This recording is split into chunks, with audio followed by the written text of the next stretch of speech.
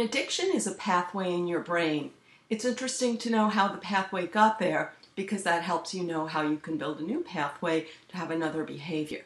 You've probably heard that addiction is a dopamine pathway. Dopamine is a brain chemical that all animals have.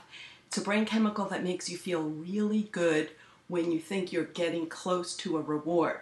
That's what keeps animals running after food and things they need to meet their needs. Now you may wonder, well, addiction doesn't really meet my needs, so why would my brain turn on this dopamine pathway and give me this great feeling that I'm going to get something that meets a need when it doesn't? Well, the answer is simple. At some moment in time in your past, you did have the impression that dopamine met your need. Now, what need? In the animal world, first there's food and shelter, but then there's sex and social support. You've seen that animals stick in groups because it keeps them safe.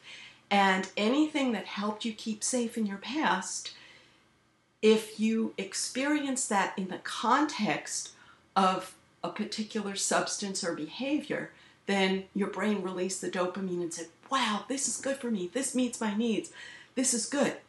And that connected neurons. Now, we're born with billions of neurons, but very few connections between them. So anytime you connect neurons, the electricity in your brain whooshes easily down that pathway and effortlessly turns on the dopamine and says, this is going to be good for you. This is going to be good for you.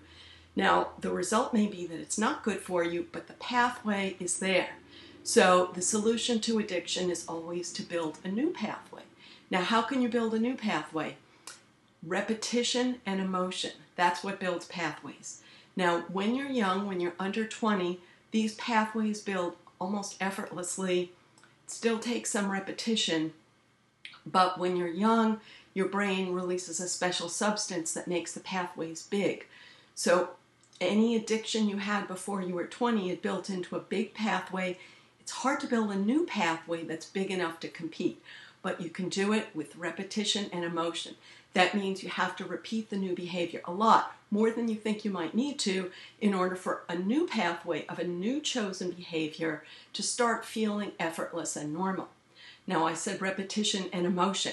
Emotion means if you can find a new behavior that you connect to a good feeling, but it's a new behavior that's healthy and sustainable, then that will be an easier pathway to build.